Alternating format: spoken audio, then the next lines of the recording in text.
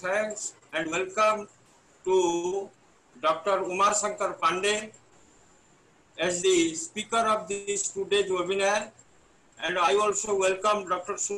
Borah, who is the advisor this webinar series and professor of eminence Tezpur University.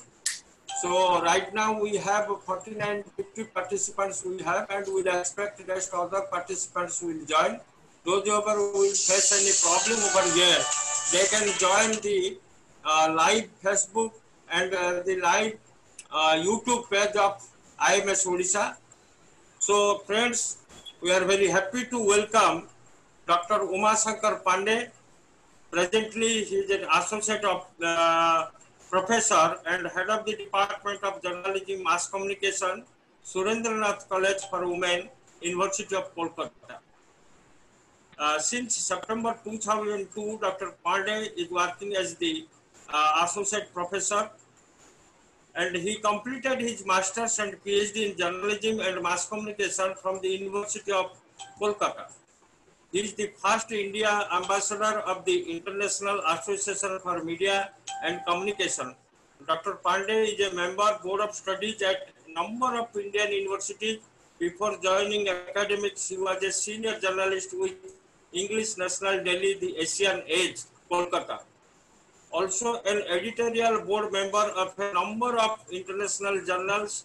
He has published over 20 papers referred to journals, has authored 4 books. So number of things we'll have to say about Dr. Pandey, and he has so many things to tell, but I can tell at least Dr. Shankar Pandey is a known face across the country in media education world. We are very happy. Since last so many days, I am watching Dr. Pandey is speaking about the data journalism. And one point of time, I thought perhaps Dr. Pandey is an authority to speak on the data journalism.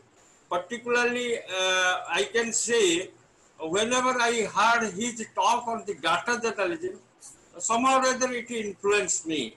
And when we planned the topics and the issues for the third webinar series, we thought, let us have a topic on the data journalism and let us hear from Dr. Shankar Pandey. And we are very fortunate Dr. Shankar Pandey is with us today. And I hope his entire discussion will have a brief idea about the data journalism. Particularly, it will help to our young media educators and research scholars and the students at large, those who are pursuing journalism and mass communication course. With these words, I welcome Dr. Shankar Pandey to the third day of the third series of webinar organized by Institute of Media Studies, University of Bhubaneswar. So, Dr. Pandey, I welcome you. Again, I extend my heartfelt welcome to all the participants and my colleagues and the host and the students those who have joined with us in this today's webinar. Thank you, Dr. Pandey. Now I request you to continue your discussion. Dr. Shankar Pandey. Thank you, Mr. Pandey, for this opportunity, and it's a privilege for me to be associated with this webinar series. My guru, Professor Borah, is one of the advisors, and I'm very privileged that he gave me this opportunity. And I've seen your passion for journalism education for so many years, and it's really something very, very praiseworthy. So thank you for this opportunity. We've had some international friends who will be joining us also on this thing, so I will keep it only in English for the benefit of everybody. If there is any question or anything, just you can put it on the chat box, or you can raise your hands and the host will allow you to ask. So as we go along, I'll keep it less academic and more for practitioners, because data journalism is a very, very important issue that we should know about, especially in the present digital ecosystem. And I'll explain why it is important as well. Now, I'll start off with, a very important discussion on journalism itself. Now, this is from a book, Apostles of Certainty, which came out from Oxford University Press by C.W. Anderson, just last year. Now, it talks about, two very important things about journalism. It says journalism makes two different kinds of claims. First of all, it's a very modest thing that it has to report the news of the day fairly quickly. That's a very modest kind of work it does. The second thing it claims is that it possesses the methodological techniques that allows it to objectively parse social reality. That means it has the right tools to find out what is the social reality. And that is where the challenge for journalism lies. That what are these tools and how does it make people believe what it says is true? And that's a very important distinction that we'll have to understand as we go along. The first form that scholars are kind of unanimous about is the narrative journalism, which was a structure that allowed people to see what is true through this feature-rich form that we all know about, tools of literary fiction and all that, where there is a short story structure and there's a character, there's a problem, there's a resolution, and that is how journalism or journalists, they take what they consider to be true facts, if I can use that word, to everybody else across to the audience and to the consumers and everybody. The problem with narrative journalism is that a lot of the claims that you're making, you do not provide an evidence for that. I'll just very quickly discuss a very short incident which happened way back in 1980 in the Washington Post, where Janet Cook, a writer, she won a Pulitzer Prize for her feature-rich explanation of a 13-year-old heroin addict, Jimmy. And she won the Pulitzer Prize in 1981. Now, this Pulitzer Prize, was kind of an unfortunate event for her, because very soon people wanted to find out who's that Jimmy and what is his case now, and what is his situation now. Very soon it was found out that Jimmy did not even exist. So the problem of the narrative journalism that I just spoke of is that many a times journalists avoid fact checking so that they don't want to ruin a very good story. So if there's a good story, don't let facts come in the way. And that is one problem with journalism as such, which has stayed, because we do not often provide the right evidence to our readers, or we do not allow them to verify, what is true. Now, journalism has other techniques also, like, putting in quotes and, showing videos, etc., to kind of establish their truth claims. Now, the watershed year was in 1973 when Philip Mayer published his Precision Journalism book. Now, here he was talking about things which were radically different from journalism or new journalism that existed till that particular time. He spoke of adopting scientific methods, basically, statistical tools to send across the message to everybody else, or to, use, allowing journalists to use these statistical tools to establish whatever they were claiming. In many senses, this precision journalism thing, this precision journalism book is regarded as one of the first attempts at data journalism or numerical journalism, or even computer assisted reporting. So that's the watershed here. A lot of the questions that these precision journalists asked is very relevant for data as well, because very soon we'll realize data journalism is more of journalism and less of data. All the things that we talk about journalistic sources are applicable to data as well. As I go along, I'll try and explain what I mean by all this. Now, this is the question that Philip Mayer and his band of precision journalists intended to answer: how to find information, how to evaluate and analyze it, how to present it in a manner that with the information overload. Mind you, this is what they spoke of in 1973. And this is still very valid. In 73 as well, they had this information overload. Now, in the digital era, I'll just talk about how much information overload we are facing. And then amount of precision needed for a particular story. Every story does not need the exact amount of precision. This is the background of, data journalism, as it were. Now, at present, there are estimates, there are guesstimates that we are facing about 40 zettabytes of data in the world at present.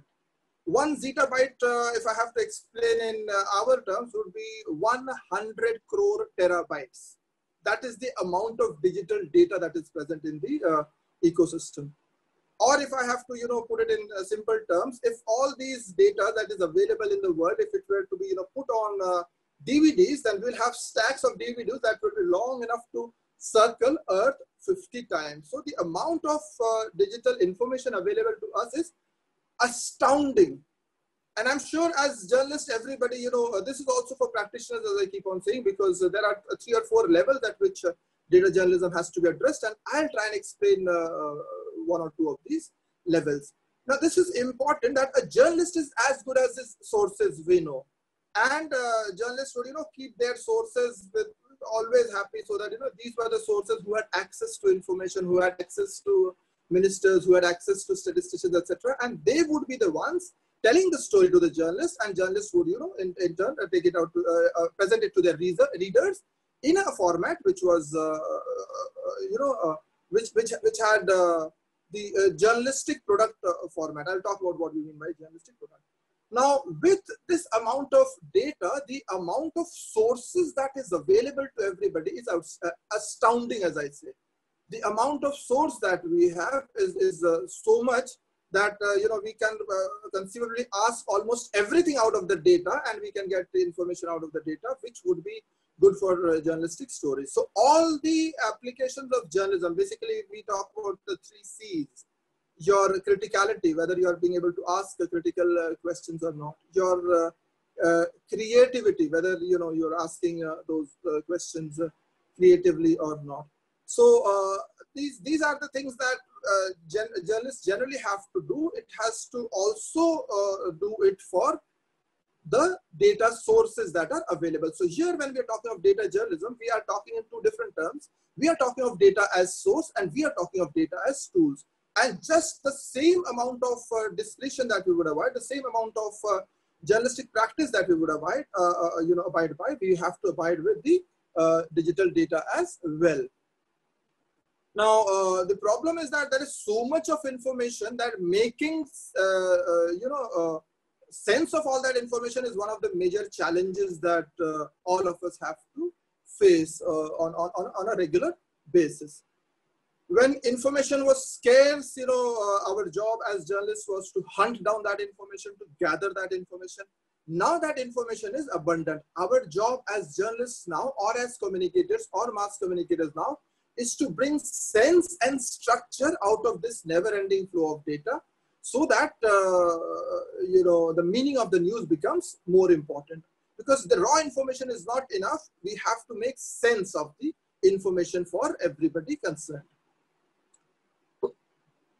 So the main focus shifts from being the fastest to report the story. So your job no longer is to being the fastest to report stories, but you have to explain what it actually means.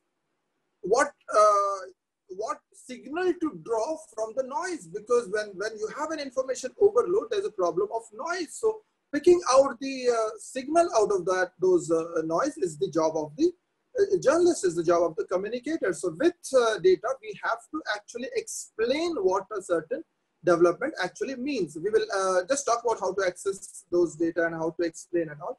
But we are just setting the stage for how to use the data that we're going to talk about. Now, I'll have to talk about 2 or 3 pitfalls before we start, because we should not assume data to be, just like without any bias, or we should not assume data to be, we cannot take it at face value. So it's important that we understand 2 or 3 pitfalls. There are huge indicators of that. I'm just, touching the surface of many of these. It's just that if you want to prove anything, you will find some data to prove whatever you're trying to prove. But that would not be journalism, because when we're talking of journalism, basically we have to keep 2 things in mind. One is the journalistic ethics that is so much a part of our profession. And second is about, asking the right questions for public interest. If it is not in public interest, then it is not journalism, then it is something else. So there's so much data, as I said. I will also, talk about the distinction between small data and big data and try and understand what it means. Because at this level, we are just talking about small data, and I'll be talking about those DIY, do-it-yourself projects that all students can do for themselves. So this is not about big data. I'll explain what big data means, but data journalism is not just about big data. That I want to emphasize, because if we talk about coding or accessing data at that level right at the beginning, then probably it's not. Then we are probably not doing the right thing. So data journalism would add little value if we are not open-minded. It's objective as long as you want to make it objective, not just because it's based on numbers. That's why everything is right about it. Data journalism is as good as the questions you ask it. Another very pitfall is related to the field of economics. This is very, very important. And we have to understand that, well, even in political discourse, data being thrown from one end to the other, and probably both the data is correct, but, we have to kind of sift through, filter through all these, contestations of how people are measuring the data. Goodhart law says that when a measure becomes a target, it ceases to be a good measure. So for example, when we have the significance measures in statistics that we talk about, if that is the only target that, by hook or by crook, you have to reach up to 0.05 level of significance and your work is done, then probably it is not a good measure. And we know the problems of the p-value in statistics, all of us. So this is something that you have to be very careful about when people say that, we have achieved this or we have achieved that, or this is where we have reached, so on and so forth. Then probably that it is not a good measure, whether you are able to ask the right questions from that particular data. So these are three very important questions before we get into extracting data and analyzing it. These are three very important questions that we have to ask ourselves. How was the data sourced? Who is responsible for it? What were the methods? Who paid for it? And what does it want to find out? Is that data new? Is it old? Is it historical? Or what are the units? Or what are they comparing? So on and so forth. So how was the data sourced is a very important question that we have to ask about the data. How was it analyzed? Most often when people are writing stories about the data, we just ask about, we have it on a platter. Maybe the analysis has been done by other people. We just know the answers provided by people who have analyzed it, and we just send it to our readers and consumers and viewers, etc. So how was it analyzed is a very important question that we have to ask. The third is, what is it that the data doesn't tell us? What is it that the data is trying to hide? What is it that we have to ask the data? So if we know the right questions to ask the data, then we are on the right path.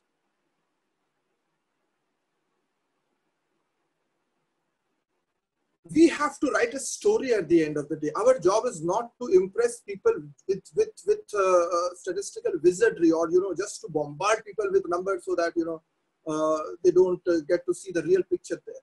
So the objective of data journalists is to attract readers so they can see through the headline figure. First of all, you have to start off with that headline figure that people take notice. I'm not talking of clickbaits, but the real information that people sit up and take notice. Oh my God, this is, what is it? So we should know more about it. Everybody should be able to read the story without having to know that it comes from a data set. So the numbers are just your tools very often, or they're just the sources, and you don't even have to name your sources. Just like in regular journalism, we don't always name our sources. So if we are, writing the data story, we have to make it very important that it is exciting and it is, kind of interesting to the reader. Because if it is not exciting and interesting for the reader, then your job as a communicator is not being, fulfilled. Your job is to put up the story in a manner in which people find that interesting. Now, there are some wonderful books that the data journalism, has been providing us over the last few years. So these are some of the books that we follow regularly. The one on the left, which you see, Finding Stories with Spreadsheets, that's a very important resource, because just, we will talk about this in a moment, that with Excel sheets, we can provide a lot of information. But your journalistic nose for a story is very important. Because if the journalistic nose for the story is not there, then probably you are missing out on important information. As I said, the 3 C's, the curiosity. If you do not have curiosity about, what information that I should seek so that I can provide my readers, then you are not doing a good job. And as I said, creativity, creativity in finding out the questions, creativity in presenting the answers. And thirdly, the critical questioning. So these 3 C's are important for every journalist. It is even more important for a data journalist. Being creative, being curious, and having that criticality. So these are very important books, and I'm sharing books which are in my domain, or which I have with me. So just to show you, just to establish that these are very there is a lot of this happening all over the world. The one you see in the middle is one of the first books. Many of the things that we're talking here is from this data journalism handbook that exists. The one on the left, it talks about pivot tables. I'll talk about that as well. On the right is about web scraping, etc. So these are the tools that we'll be using generally. Now, I'll try and get into the brass tacks of, how to extract data and how to analyze it and how to find stories, etc. Now, as I said, data can be the source of the news stories, or it can be a tool with which the news story is told. But we have to give this caveat always that, like any other journalistic source, the data should be treated with skepticism. You cannot take that at face value. Also, this is just like journalism. Like journalists, they sniff out, report, and relate stories for a living. We are doing the same things. And I keep on saying that it's just like, almost like photojournalism. It's just that, instead of a camera, we are, changing it for a laptop. So it's different from the word journalism. Like, the word journalism is about he said, he added journalism that we jokingly say. So it's much more different from that. Here we have to talk about facts, we have to talk about evidence, and we have to talk about other stories as well. Data requests should begin with a list of questions you want to answer. Data is often messy. It needs to be cleaned. Every data scientist will tell you it takes about almost 70% of your time to clean the data. And data may have many undocumented features, and you'll have to make sense of that.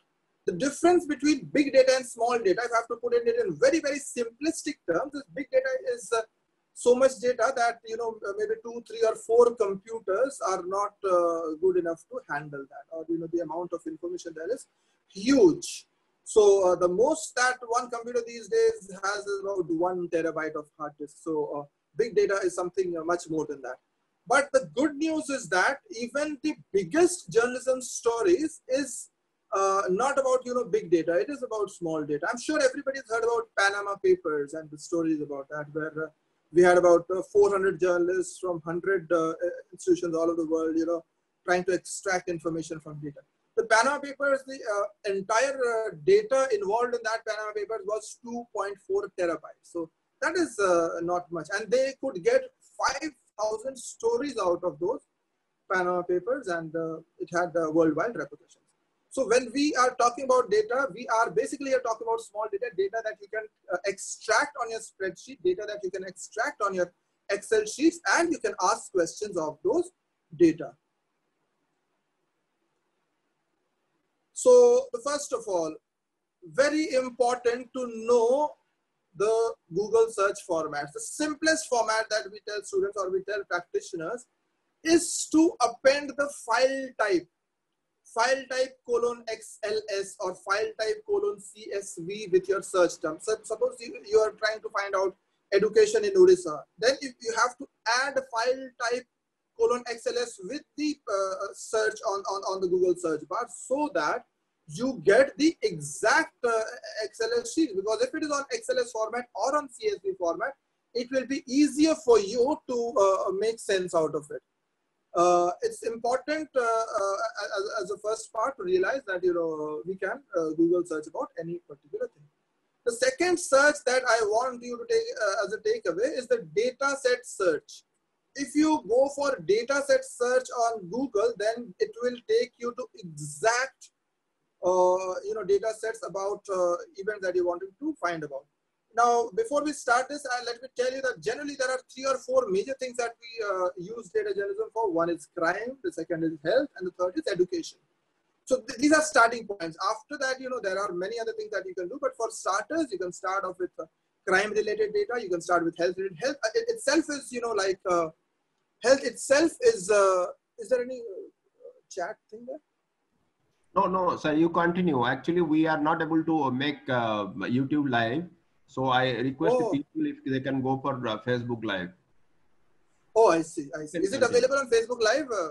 Yes, it is in Facebook live. Okay. Then I will In check. IMS official site. Thank you. Okay. Then thank you very much. So the data set search is one search which provides you with exact data sets that you're looking for. So instead of looking for the entire Google search, you can narrow down your search to, you can see on the screen, it's called the dataset search.research.google.com. Now, a lot of the things that data journalism books spoke about maybe 4 or 5 years ago, they are no longer available. So all the things that I'm showing you in my presentation, they are very much available, and I've gone through all this yesterday, and they are all available. There are very important places where you can take government data. There is this india.gov.in/data portal India. There is nic.in/project/open government data. There is data.gov for a lot of other government organizations outside India. You can have it for UK, you can have it for USA, you can have it for anybody and everybody. There is thing known as Scraper Wiki. You can use that to extract data about, as I said, you can start off with crime, with education, and with health and other things, with weather as well. So it can provide you with that data. We have the World Bank and United Nations sites, the UNESCO sites, and so on and so forth. I'll skip this one. I'll come back to that later on. We have a lot of these data that you can start working on right today, right after this, if you want to. There is this. Thank you so much, sir. Thank you very much, sir. The RBI database of Indian economy is one database. You just have to search it. These are links, and I have removed the hyperlink. But if you want hyperlinks, I can send those hyperlinks to you as well. There is this Ministry of Statistics and Program Implementation data set. You just have to type all this, and you'll get loads and loads of data that you can ask questions from. There is this Gateway to Indian Earth Observation. There is the National Portal of India. There is Survey of India. There is Indian weather data. There is that imports exports data set. There is the Wildlife Institute of India data set. So these are just examples to suggest that all these data sets exist in public. You don't even have to, call them. They are there, and all the stories are there. You just have to ask questions of those stories. So using these data sets is a very important start to data journalism, because data journalism, as I said, the first distinction is in the manner in which you access information. So accessing information either from public data or through government sites or through sites which are reliable. So you have to be very careful about which site you're downloading it from, because if it's not reliable data, then of course you will not get reliable answers out of it. If the data is not structured, all this data that I've been talking about, these are structured. They're structured in rows and columns, and we have to get used to the row and column structure. These are questions that we'll have to ask very often, and I can safely predict that maybe very, very soon data journalism has to be a part of each and every journalism course, right from the bachelor's degree to all degrees, because that's where you get information from, and that's where you can get information from just sitting at your home with knowing a few statistical tools which are very, very easily available. Now, if the data is not structured, then you will have to use other means of extracting that data, and that includes the web scraping methods. You can get it from APIs. Every the website these days has things called APIs, application programming interface, where they can provide you data that you ask. So say, for example, if you want to ask for data from Twitter, then you need to have a developer account in Twitter. They will give you with 4 keys, the secret keys, and with that you can ask data from Twitter, from Facebook, and from Instagram. I don't want to confuse you right at the beginning, but there are web scraping tools which go from programs like Beautiful Soup to Scrapey to many other codes which are written on Python. But for starters, we don't need to even know computer programming to extract or to scrape data from the web. There is this app which is known as Down Them All. It's not Down Them All. It is Down Them All. So if you have this down them all, you can get a lot of unstructured data also from the internet, and then you'll have to clean data and all that, and try and get information. So we have to know where to get data from, where to get reliable data from. So when we get this reliable data, we have to analyze from that reliable data as well. So it's very important. I'm just trying to all the sites that I spoke to are the sites. So there was a question about those authentic sites. So I have spoken about these sites here and here, here. So if you can use that, that will be useful for a start. Or there are these scraping sites, or we have apps from where we can kind of download the data that we. I will. I'm seeing the questions, and I will talk about that. Thank you so much. Please keep the questions coming. That's important because I can't see anybody on the screen. So your questions are important. Now we can import live data into Google spreadsheets and also into Excel. You just have to type is equal to import data and you write the URL, then that data comes onto your Google spreadsheet. You even can take it from those Wikipedia tables. For example, there are three information you have to provide: the URL, and then the structure of the URL you take from, and the number. So if you see the third point here, it talks about import HTML. So you are importing data from Wikipedia sites. This one is about the demographics of India. You write table and 4 here because it's the fourth item on the Wikipedia page.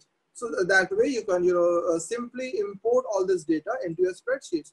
There are importing live data options into Excel exactly in the same way. So you can import all the data that you get there. You don't have to kind of put it in a separate format. It is live data. The beauty of the live data is that it keeps on updating as the data on the actual website keeps on updating. Now comes to the now we come to the most important part of it, data analysis, and all these these are methods by which we can find out stories from the data that we have just extracted. So I will take some time to explain all this because this is a very important area of data analysis. Because once we have data, as I said, we must know what questions we are asking about.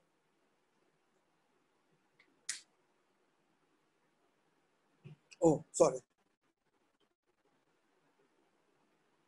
I'm sorry, yeah. The first one is about the measurement. If there are particular measurements, what is the exact measurement? I mean, if we are talking about COVID figures, then the exact numbers that we are being provided is the measurement. And that's important, providing the full picture. Because why we are doing all this data journalism as journalists is because we know how to make stories out of it. We know how to draw associations out of it. And that is very important. Because just plain numbers don't make a story. Was there a government decision? Was there a drug introduced? What was the fact? So you have to explain the significance. And that's where, these questions are important. So the first analysis that we can make from the data which is publicly available is we provide a full measurement of that. The second thing is we are trying to, talk about the proportions. How much proportion of the world, how much proportion of the of the state, of the nation, etc. So data or the particular measure that we're talking about, then we can talk about proportion. But it's very important that when we compare percentages, we know the base, because if the base is very high, then the percentage, a smaller percentage, means something else. So that very simple statistical knowledge is very important for journalists, because we are assuming that the journalistic knowledge is there. Now we are talking about this numerical knowledge. So the proportion is a very important method of finding out stories, that this much proportion is there, or this much proportion, or this much percentage, or so on and so forth. So that's a very important story in the second part. The internal comparison again is very important. Comparing with what you wear, or comparing with your structure maybe sometime back, or maybe in a different situation. External comparison, very, very important. How far are you from the national average? Comparing yourself with other states. Say, for example, if I'm talking about maybe transport in a particular state, so how does it compare with other states? And these are stories, because they provide us with trends. And these comparative figures are always stories, that we are much better off than the national average, or we are worse off than the national average. We are better off than the global average. We are worse off than the global average, so on and so forth. So this internal and external comparisons are very important, because we say these outliers make stories. If something is very, very far away from the mean, that's a story. If something is very, very less from the mean, that's a story. So when we are analyzing on the Google spreadsheet or on the Excel, I'm just limiting myself to these two. In my last slide, probably I'll talk a little bit about coding. So this comparison is very important. Then the change over time. How has it changed over time? I mean, these days we are used to seeing these COVID figures, and we know, when what it means, when they're changing over time. So that's another story that we have to look at the data. How has it changed over time? How has it changed over the last 5 years, last 10 years, last 10 days, etc. That depends on the question that you're asking. But I'm just talking about the possibilities of extracting stories from that data. So that's one idea. League tables are just like, putting information about maybe 4 or 5 states or 4 or 5 districts or 4 or 5 countries, etc. Just like, we have those IPL league tables, or we have the World Cup league tables. Sorry to talk about sports when there is no sporting action, but, this is just an idea of trying to tell you this is how we can extract information from the league tables as well. Analysis by categories, by smaller categories. From the health, as I said, then we're analyzing by these categories. Association, trying to draw relations between, certain events or certain categories, so on and so forth. So these are 7 or 8 ideas of, extracting stories from the data, trying to provide the full picture, trying to provide what proportion, trying to, look at internal comparison, trying to look at external comparison, trying to look at the change over time, looking at league tables, analyzing categories, and trying to draw associations at the same time. But we have to keep it as an exercise in imagination. We have to be extremely creative in thinking of the alternative stories that might be consistent. So you remember I spoke of being open-minded and, being, creative and all that. So this is very important. Being curious, being creative, and being critical. So this is important. But what other story could explain this? This is the explanation maybe provided by the officials, or this is the explanation provided by a section of people, watching. So what are the alternative explanations to this? So this is an exercise in imagination. As I said, using journalistic tools to find out questions from the data source. Data is just an additional source which is available to me, and more importantly, it is available to readers as well, so they can find out for themselves what the story is, or if there is anything wrong there, so they can point it out to you. So that verifiability is important, especially in the crisis that journalism finds itself these days. And good data journalism is not easy. It's just, I mean, if it were easy, then we wouldn't be having a webinar on that. So this is, it requires a lot of patience. It requires a lot of figuring out. It requires a lot of, understanding. So it means figuring out, first of all, how to get the data. The second point, I haven't written it, the most important part, how to clean the data. Now, cleaning data is another very important area where I don't want to touch upon right now, but how to understand it and how to find the story. And that's very important. So that nose for news is what sets journalists apart from everybody else. What journalists can see in a story, normally other people can't. And statisticians are notorious for not being very good communicators, and that's where we come in. Probably, if need be, and if we know what questions to ask, and if we do not have the tools right away, then we can ask our statisticians or even our computer science people. There are many places in United States and European countries where they have a dual degree of journalism and computer science, where people learn a little bit of computer science, learn a little bit of journalism, so that they can understand how to get this data, how to analyze it, and how to find the story. So both these skills are very important of asking or getting the tools to extract the data, probably a lot of coding, etc. And then we have to find out how to understand the data and how to find the story out of it. I keep on reading to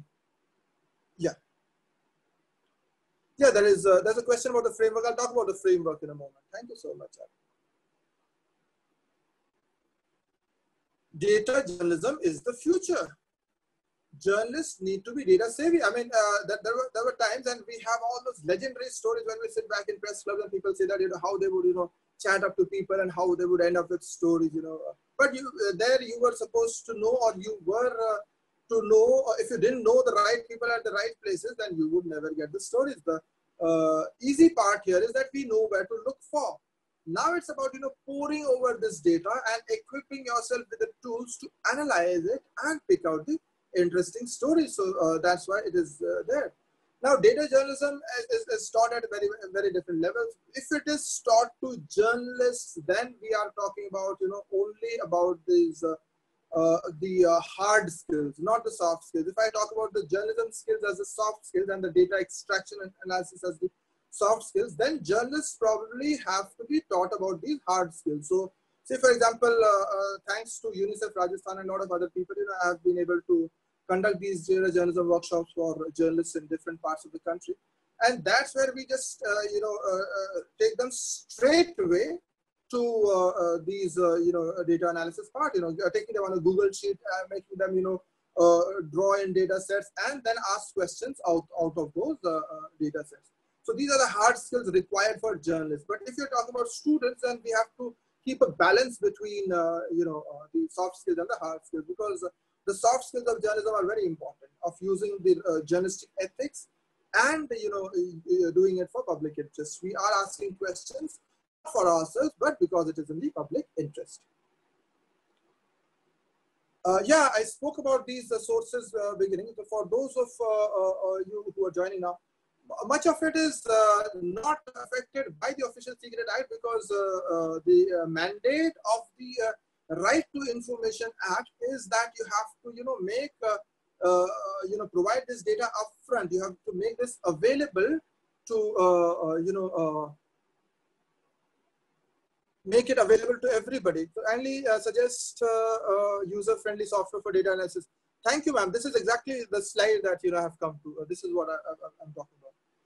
This is one very important structure, a very important thing for data analysis, using pivot table in Excel. Because an Excel spreadsheet as it is may not provide us the right insights or the right trends or the right stories for data analysis. So one technique that we have to learn is the data analysis techniques. The data journalism has that I spoke about, it talks about all that pivot tables. So you have to know pivot tables. If you know pivot tables, then you would know how to extract, because when you're doing pivot tables, you're not touching the actual questions. Yeah, ethical questions are very important, because I'll come to that. There are some wonderful books on that. I don't want to just emphasize more on the books, but there are sites like datajournalism.com. So if you go to datajournalism.com, there are a lot of these issues discussed there as well. So if you want to turn your data into a beautiful report or a dashboard, then go ahead with the pivot tables, because it's a very, very important tool. And this is one tool that every student should know. And I'm sure that, and I keep repeating that when we started journalism, Microsoft Word was one skill that we had to teach ourselves, trying to increase our word speed and, trying to type in with 10 fingers. So if you look for journalists as old as, 2 decades back, that is my generation, you will find out that, all those journalists, they can type with those 10 fingers, because they probably, first learned typing and then came to journalism.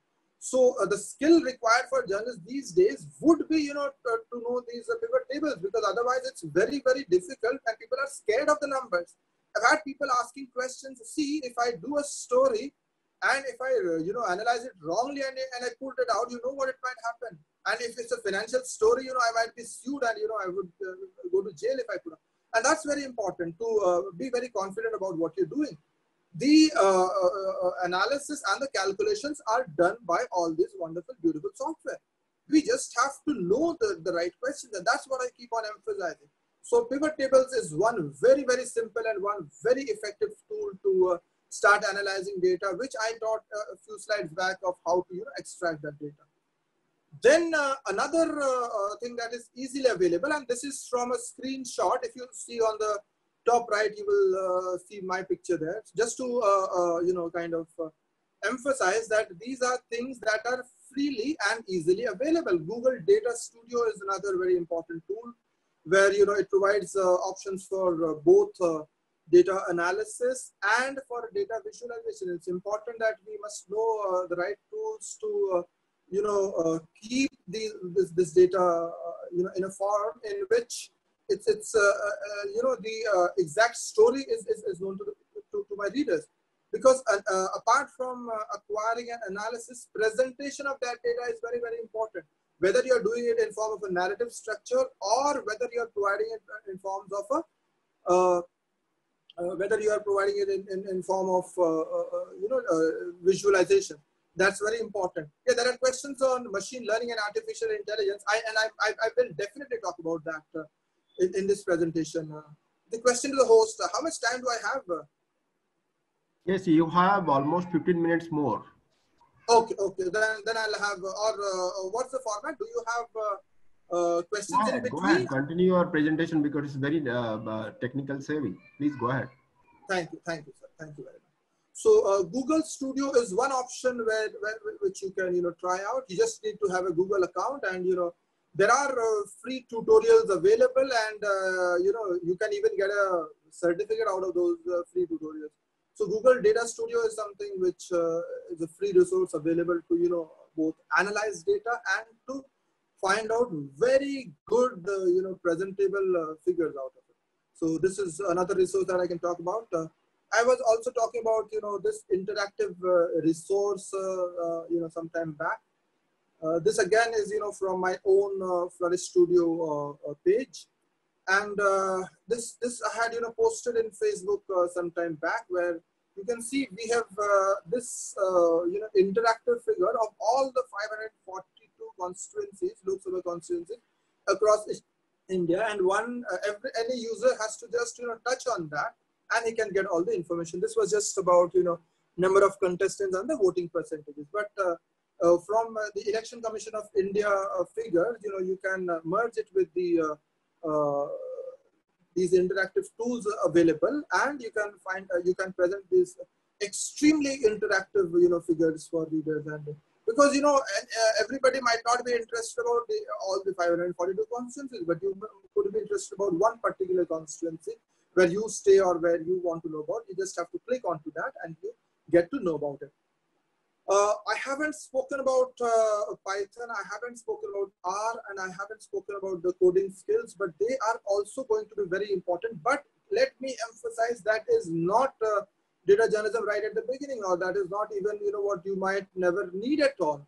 So data journalism can be very simple data sets. It can be very simple questions using the tools that I have just described, and finding the right answers and then accentuating those answers with real people.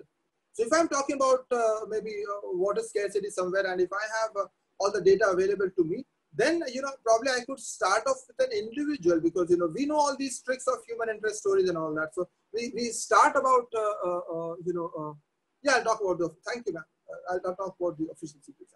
So we'll talk about the individual human interest story, and then we get on to the bigger story, and then probably related to as I said with the internal comparisons and external comparisons and all, and then provide interactive figures with that, because all these things are different for different platforms. If it is for a digital platform, then you might use these interactive features. If it is not for a digital platform, then it has to be maybe in a 3D picture, or a picture which makes sense or which provides the right information. There are many books about how data can lie, or how visualizations cannot always speak the entire truth. So we have to be very careful about that. Now, as I said, we have simple statistical explanations provided by all these available free tools, or even maybe proprietary software. A lot of these tools that I spoke of, most of the tools that I spoke of here are free. Maybe Excel is a proprietary software, so that's why I didn't get into the details of it. But there are a lot of these coding techniques about trying to find out or trying to extract data, and then to clean it, and then to make sense out of it. So all these techniques are extremely easy. They are not difficult at all, because you just need to put in maybe a few months of practice to get acquainted, maybe with Python or R software, or maybe just one R or Python, whatever you're comfortable in. Because once you know one particular computer programming language, the other comes very easily to you. Then all these packages, they call them library, they are all available. You just have to do a copy pasting job and put in your data and ask the question. So you don't have to write on all those big codes. They have been done by people. I mean, R is an open software, open source software, and so is Python. So all these libraries and hundreds and thousands of them. In fact, every analysis that you can think of, somebody has already done it, and it is easily available. You just take it down, and you can provide information with that. Yeah, public data is one data that is available to everybody. Otherwise, we can use methods of right to information and all to ask for data, because that is what a lot of activists and a lot of journalists do, of trying to find out data which is not public. So much of this, majority of the work we are doing will not impinge on the Official Secret Act, because they are mandated to provide all this information out in the public domain. If it is not in the public domain, then you have to maybe talk to the database administrator, because apart from Excel, another skill that you'll have to learn is the MySQL, how to learn with those, how to interact with those relational databases. Now, very quickly, I will also talk about artificial intelligence and machine learning and what we know by that. Now, there are some wonderful packages. One of them is Scikit Learning on Python, SCI Scikit Learning on Python, or Natural Language Toolkit, NLTK, and many such programs which are available. TensorFlow by Google. So all these packages are available. What happens, or the biggest difference between machine learning and coding is this. Say, for example, I have to, tell the computer that what a cat looks like. Then I have to say that, okay, if it has 4 legs, it has fur, it has 2 eyes, it meows, it does this. So I have to keep in all the, conditions. If all this is satisfied, then that is a cat. That is how roughly coding works. We provide a lot with if and else statements, or if and then, statements. So if this, then this.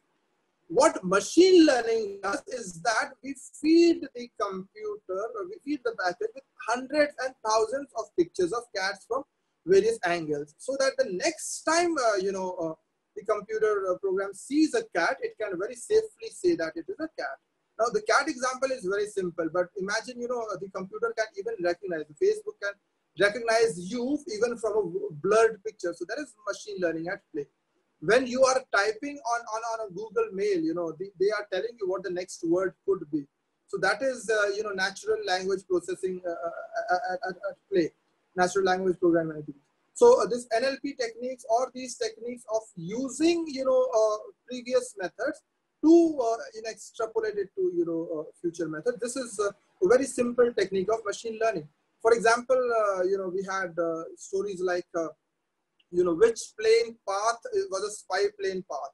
So they would, take, this is all available on websites. So if people took out hundreds of pictures of regular aeroplane paths, which is known as the training data set. So you have to provide that training data set of hundreds of, original paths to the computer on a machine learning program. And then you test that and you refine your data sets. So all this is done by the computers. This is, they go through various layers. So machine learning also is a very important process, but machine learning need not be, what you have to do right at the beginning, but many people are doing depending on the resources and all. That can be a very specialized area of using artificial intelligence and machine learning. So that is in gist was, what machine learning is about. We train the computer, often using cloud computing, because the processing power of my computer could be very less. So there is a Google Colab research. If you search for Google Colab research, you can actually work on Google Cloud to do all that processing. This is possible by training all those data sets and letting them make predictions, and trying to find out the accuracy of those predictions. Now, if you've seen the language programs, then you would definitely know that it's still, there's a long way to go, especially with translations and all. And we find laughable translations on Google Translate, even when it is translated from Bengali to English or from Hindi to English, etc. So there's still a long way to go as far as it goes, but it is all about training them with millions and millions of data sets. So we had all those image data sets and all. In fact, Google has a paid program for all these machine learning programs. But TensorFlow is one area where Google provides all this for almost free. As I said, this is going to be very, very important, maybe in future, because a lot of statistical questions especially are answered very easily by R, and we are having all these things very specifically for mass communication and journalism school. So we will have to deal with all these coding practices also in the near future. That's all for the presentation. I will leave another 4 or 5 minutes for any questions that you might have, or anything else that you'd want me to expound upon. Thank you very much. I mean, it's been a wonderful being present here. Yeah, here is the questions are there. Kindly suggest an authentic site from where we can get information related to COVID-19. Wow. So, I mean, there are a lot of, those World Health Organization things and all. We have government sites. It's important that, we go for those search that I told you, the refined advanced Google Power searches. If you were looking for an Excel format, just write file type Excel or XLS or file type CSV, and that is where it comes across. Sir, if you can kindly explain how data journalism, visual journalism, and infographics is connected. Visual journalism is different, but data journalism, as I said, is journalism first, data second. So data we're using just as a source or a tool. And infographics is a very, very important element of data journalism, because presentation of data is as important as acquiring or analyzing the data. There is a specific framework or design, as I said, it's different for journalists, it's different for UG courses, it's different for PG courses, it's different for specialized courses. So we have, all those programs of one full semester, 6 credits and beyond for data journalism. And I'm sure, we will also be following that path, because this is very, very important for journalists to be, or the coming journalists, because as they say that, this computational thinking is what comes very naturally to our present generation of students. So we have to provide them with the computational thinking processes that they already have access to. We have to talk about things. Okay, so what I was talking about narrative journalism and data journalism was from C.W. Anderson, idea, and many people's idea that, when journalism assumes that, or when journalism suggests that, we have the right tools to parse social reality, we basically go through 2 different processes. One is the narrative journalism process, where we use a particular structure to convince people that, okay, whatever I'm saying is the truth, or, I have the right tools to take truth to you. I was trying to, pitch data journalism diametrical, not I, Philip Mayer has done it, almost 5 decades back. So I was trying to emphasize on kind of a progression from narrative journalism to data journalism. So right now people suggest that, we can draw on both of that and use evidence-based data journalism. So that is what it was about. That was from some Hafiz. Okay. I hope that's clear, because, if it's not clear, I can answer that as well. Very tools and platforms for data verification. This was basically not about data verification, but trying to find out about the website that you're drawing. We have a lot of tools to find out about the website that you are downloading it from. So if it is a good official website or a reliable site, or something which is accountable, then we can take it. How are the Official Secrets Act affecting? No, I mean, this doesn't, generally Official Secrets Act don't follow, because, we have the Right to Information Act, which overrides much of it. It has to. It's not just public data, it's data, that we can, ask out from, other places. I was talking about public data because it's very easy for everybody to, start off with that. You don't have to, but there are means in which you can get it from other places. Data visualizations are seen as providing opportunities for telling of complex or technical stories in direct way, for finding stories and data, for developing new visual dimensions and reporting stories and so on. Could you please throw some light on the theoretical and philosophical underpinnings of diagrammatization society with data generation? Yeah, this is a very important area, of datafication and so on and so forth. So I spoke about, thank you so much, sir. I'm so nice to see my guru, Professor Borah, sir. Sir, there is 2 more people who has raised hand. Can you take their questions? Yeah, I would love to. I would. Shaki Bama. Hello, sir. I have one question. What is Uh-huh. league tables in a data analysis? I didn't get you. League tables or leagues Oh, tables in data okay, analysis. okay. I was just telling certain ways in which you can draw an information from a data source. So one of the options I was trying to tell you is using it like a league table, like maybe using 4 or 5 different states or 4 or 5 different countries, and we tell them this is where they stand on this and that. I'm sure if you've seen those sporting league tables, they're talking of maybe Italy, Germany, France, so on and so forth, and then you provide their points and goal score and so on and so forth. So I was trying to tell you, league tables in a manner in which, this is how you can draw stories out of the league tables. That is one way of extracting stories from data. I spoke of many other, 7 other aspects. League table was one of it. I spoke of internal comparison. I spoke of external comparison. I spoke of, kind of proportion and measurement and so on and so forth. So league table was one format. Any other question? There is one more question from Momta Hafiz. Please come in. Good afternoon, sir. Thank you for such a technical, saving, and informative session. And it's Thank you, almost sir. clear. Sir, I wanted to ask a different question. However, I want to know because ultimately the story is not about the data, but the subject that around which the data revolves. Sir, at the beginning of your talk, you talked about literary fiction and narrative journalism. Sir, since we know that narrative journalism is also called as intimate journalism, and we have to get into the lives of our subject. Sir, I wanted to ask how to make peace with ethics. For example, if we have a good story and the subject doesn't permit us to do so, and we know we don't have an alternative, and we also know that it's like in public interest, how should we make peace with it? Should we leave it or find some other way to do it?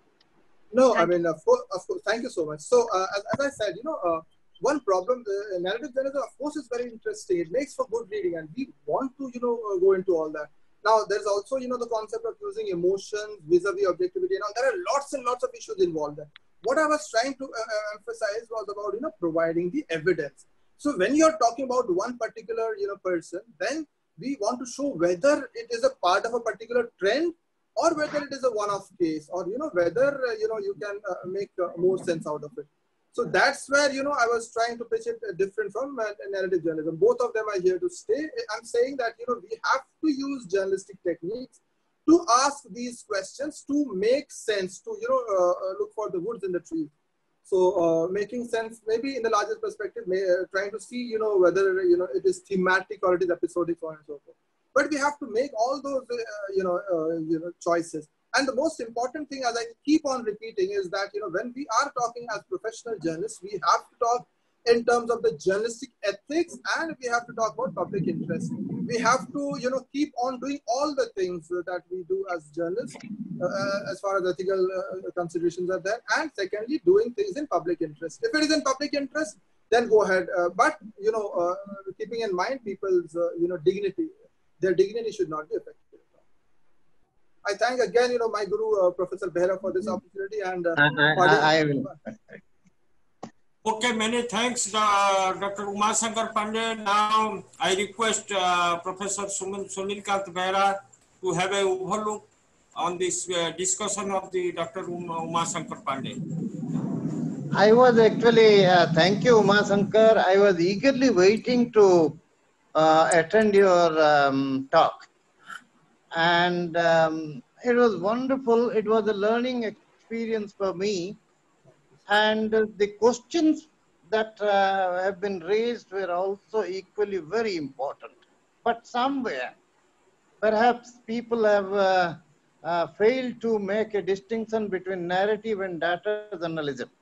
You have rightly said that data journalism data can also be presented in a narrative form if you have the creative abilities. If you look at till now, it is not only data that we are making human interest or narrative presentations. Look at the budget that we are presenting stories about budget. Budget is all about numbers. Budget is all about statistics. Budget is all about percentages. But we make stories, narratives out of that. how it affects the common man, how it affects the business people, how it affects the housewives, all these things. So we have been using data to prepare narrative journalism. You have very rightly started from what is journalism. I don't know. I am basically a student, even if I am a No, teacher. no, sir. You see, I don't know how many of my young colleagues have noted down. If they have noted down, because they have understood, I realize from their questions, but many of them should make it a point. Very structured manner you made your presentation. Why? I will take 1 minute, Upendra Babu. This is a message for the participants actually. You have started from journalism, narrative journalism, then precision journalism, then you talked about your data ecosystem, then you moved to data journalism. And then you also talked about the pitfalls. What are the disadvantages? You went to the Goodhart's law where measure, when a measure becomes a target, then that is not a good measure.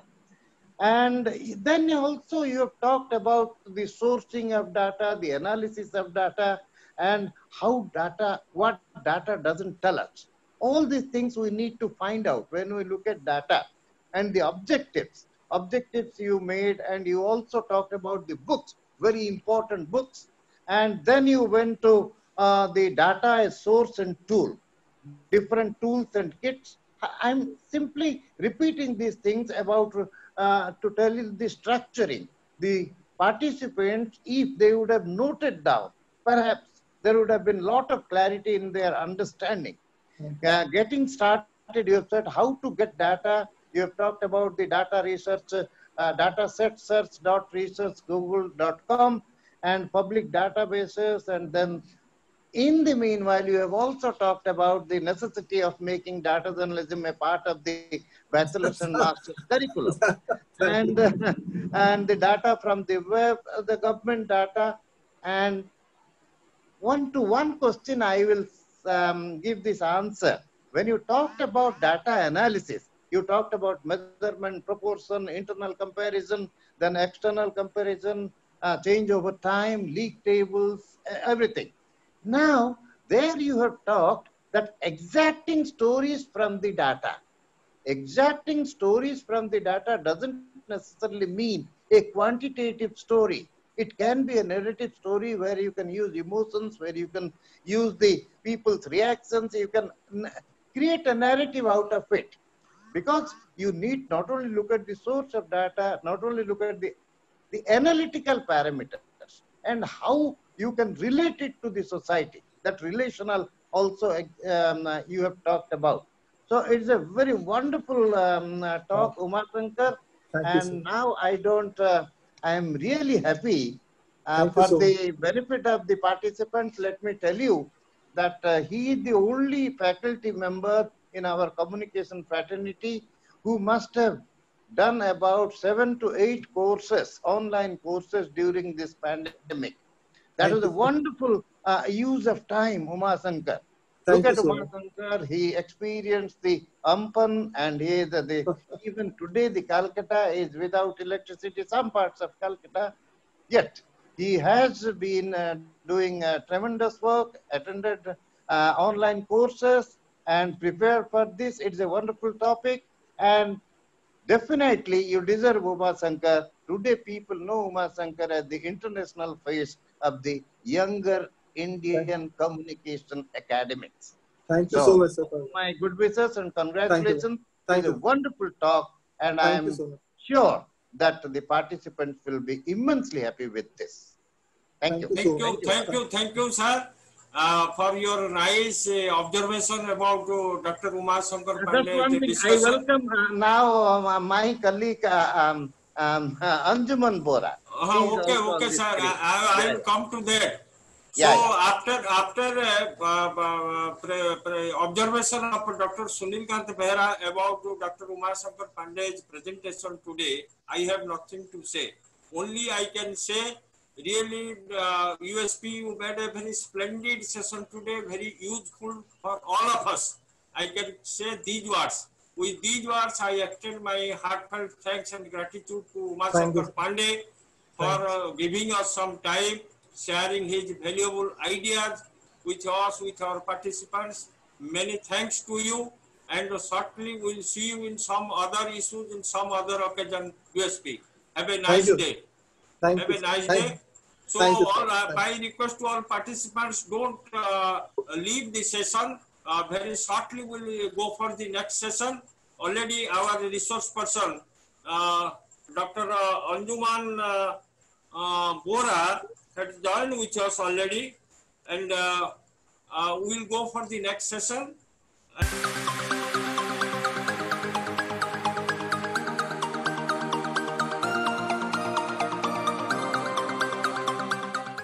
Friends, as you all know, Dr. Anjuman Borah is an assistant professor in the Department of Mass Communication and Journalism, Tezpur University, Assam, where she has been a faculty member since the year 2009. She completed her PhD and master's degree with gold medal in mass communication and journalism from Tezpur University and bachelor's degree in English literature from Borah University. Her PhD research was in the area of media and children's participation. In her thesis titled Advocating Children's Participation, a case study of children's media interactions in India. So I welcome Dr. Anjuman Borah to our second session of the third series of the third day webinar. We are very happy that Dr. Anjuman Borah has joined with us, and particularly Dr. Anjuman Borah will highlight on the children and media listening to the Unheard voice. So during this COVID period, this pandemic situation, the topic assigned to Dr. Anjuman Borah is really very interesting. Let us listen to Dr. Anjuman Borah during this COVID-19 pandemic situation. I hope her discussion will really give a light to all of us during this pandemic situation. I request Dr. Anjuman Borah to continue her discussion.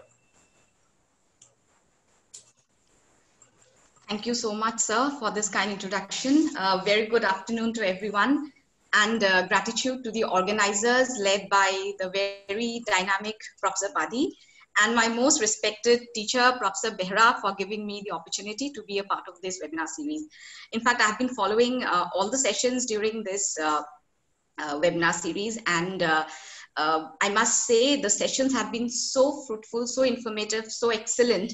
And especially after the lecture by Dr. Shankar Pandey just a few minutes back, I think the bar has been really raised, and I just hope I'll be able to live up to everyone's expectations. Probably I should start with a drink of water.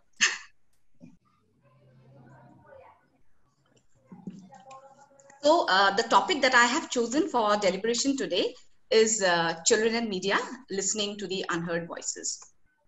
Perhaps there is hardly any need to emphasize that children form a sizable segment of media audiences in today's world. And we are all aware of the fact that children's interaction with media has a very crucial role to play in childhood culture, in development, in children's behavior, how they grow up to be adults, and how they influence society. Unfortunately, children's media creation today has become a huge profit-making industry with very little consideration for these factors. Children receive massive attention from advertisers and commercial broadcasters, yet they remain the most marginalized in terms of content that is truly beneficial to them. In fact, children's media content is often produced to attract children, but with very little or no concern for their well-being. And at the same time, there is a large-scale denial of spaces for issues related to children, denial of spaces for children to express their own opinions on matters that affect them and that help them to grow as meaningful adults.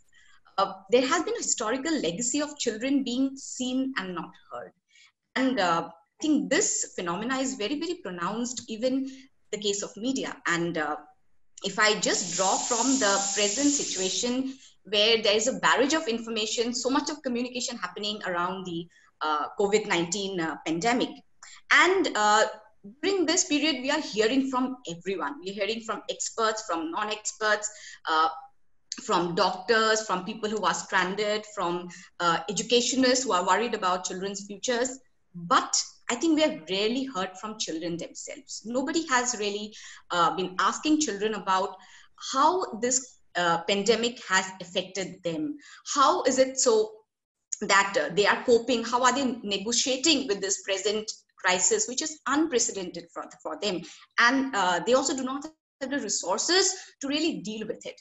So as media scholars, I feel it is essential that we not merely view children as passive users or consumers of media, but instead as prosumers who can actively influence and constructively shape the content that is being created for them. We really need to look at them as individuals having communication rights like any other adult person. The intent of my discussion today is in fact focus on children's communication rights and enthuse and nudge communication scholars and researchers to turn their scholarly attention to children, not just as special audiences of media whose needs are to be sensitively addressed, but more importantly, as equal audiences, as co-creators, as rights holders, entitled to claiming not just visibility, but also voice.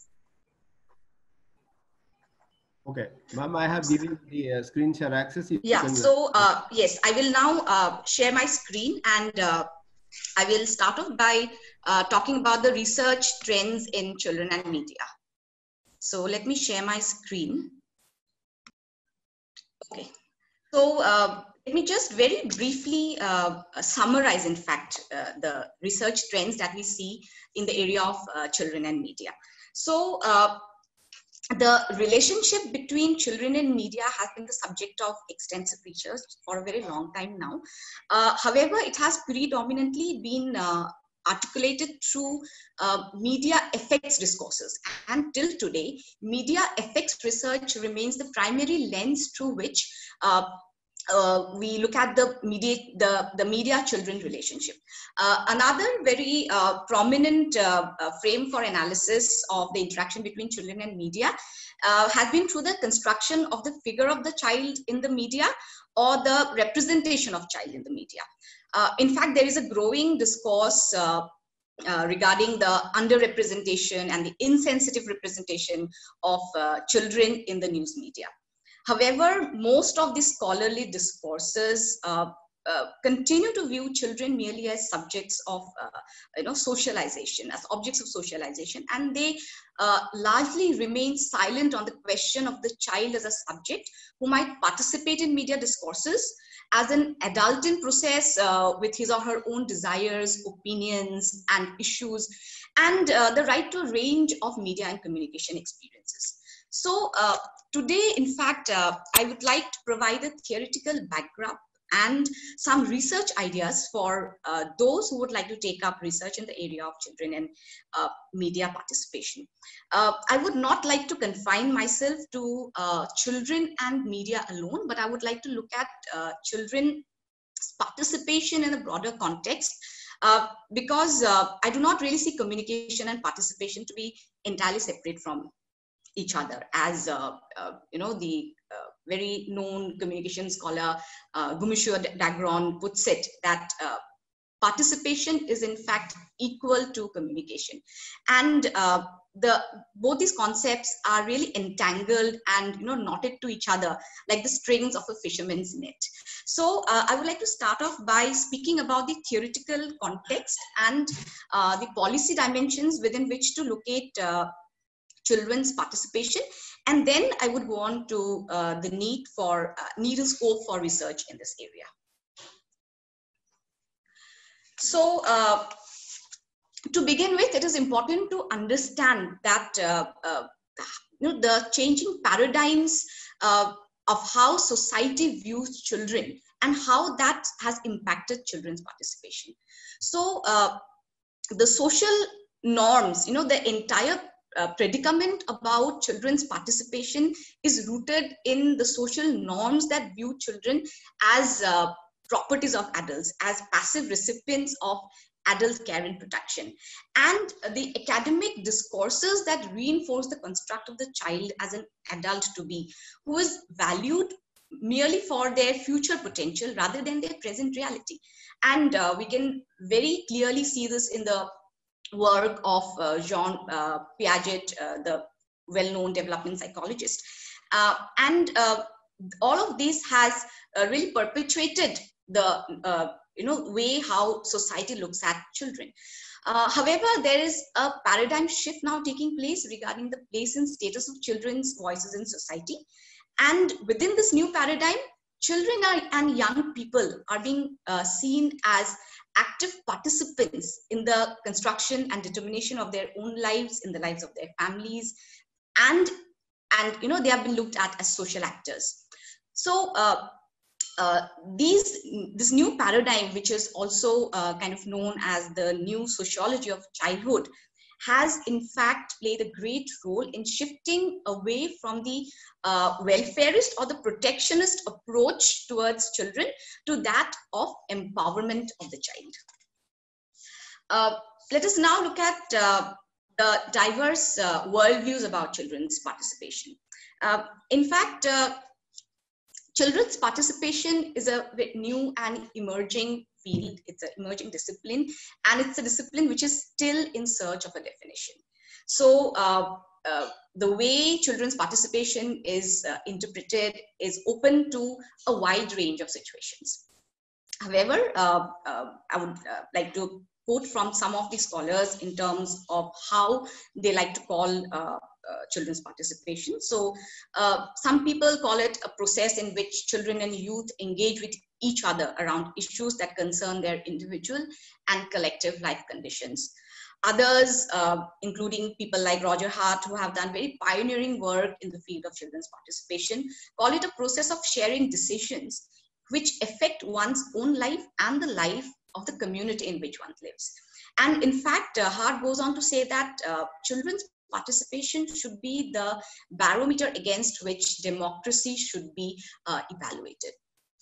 Again, other communication and children's participation activists, Nandana Reddy and Kavita Ratna, feel that children's participation should include two broad frames. So one is a macro view, which stresses the right and the ability of the child to advocate on one's own behalf and to be in control and to be part of decision-making processes.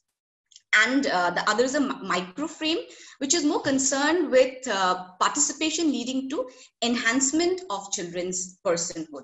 So the macro view actually is something that is advocating for civil society participation, democratic participation.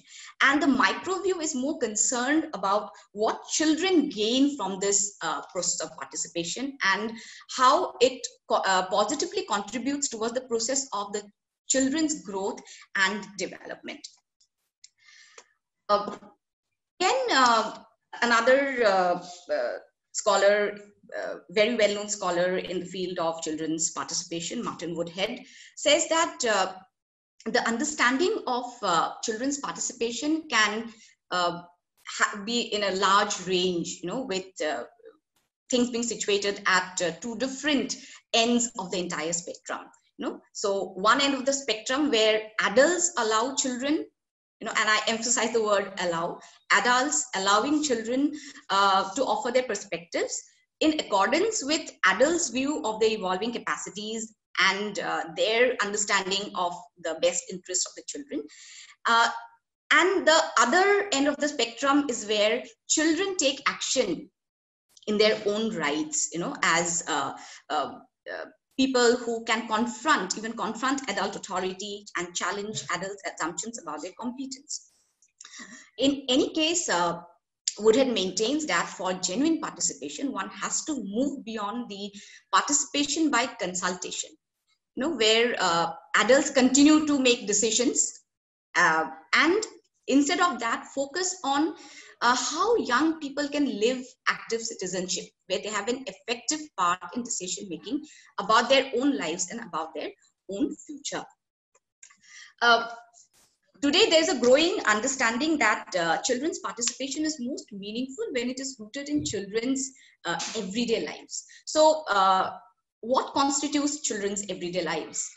It has been identified as very simple contexts like children's homes, their schools, their neighborhoods, their play settings, where children can participate through their own actions, through their own choices, through their relationships with other people, and through their little contributions. Hart, however, also cautions against the tendency to be, overly preoccupied by the idea of children's power, because when you're talking of participation, the question of empowerment is very intricately linked to it. However, he cautions against this tendency to be overly preoccupied with this idea, and also the propensity to misconstrue that the end goal of children's participation is to seek their liberation from adults or to let children have the last say. So it is in fact important to strike a balance and to focus on looking at what kind of resources children can draw upon in order to express their own agency, and how these can shape their participation in different contexts. So the current times, the emphasis is on transformative participation. So transformative participation, as defined by Sarah White, is something that is understood to be aimed at empowerment to transform people's lives. So in answering this question as to transformation for what in the context of children's participation, Roger Hart puts out these three possibilities. So first is transformation for those involved, such as enhancement of their skills, experiences and networks that are built with children and young people, changed and improved relationship between children, amongst children and between children and adults. Secondly, it could be transformation as a product of these activities, such as, because children got together with adults and their own skills improved, certain decisions can be changed. And third is broad societal transformation due to the accumulate combination of the first two. So there is so much more to talk about children's participation concepts and theories, but however, I would definitely like to talk about, I would not go on to so much, but I would like to talk about some of the models of children's participation. So the most, in fact, well-known and pioneering work in terms of children's participation is Roger Hart's Ladder of Participation, which is in fact an adaptation of Sherry Arnstein's Ladder of Participation, which is one of the classical models for explaining participation. And there are many other models of children's participation, but most of them are either modifications or adaptations of the of Hart's Ladder of Participation.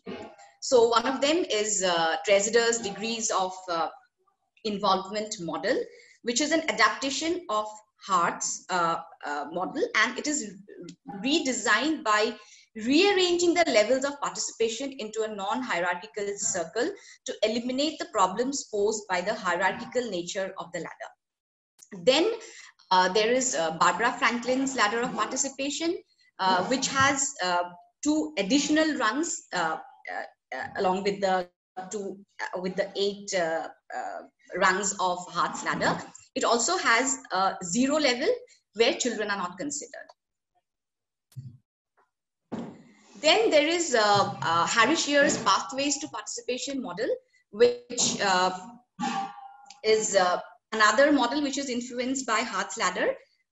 And this model is aimed at functioning as a supplementary tool for helping practitioners working with children to explore different aspects of the participation process, which includes what are the openings available for children's participation, what kind of opportunities the organization is making available for children to participate, and what kind of policy obligations the organization has to ensure that children's participation is happening.